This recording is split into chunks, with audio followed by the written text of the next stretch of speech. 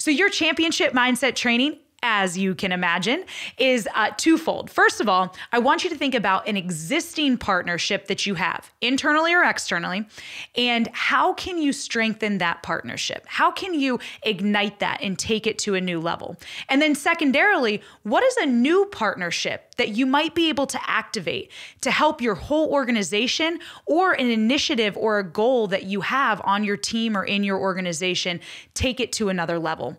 Find those partners, build those relationships, and see what your next level of greatness might look like.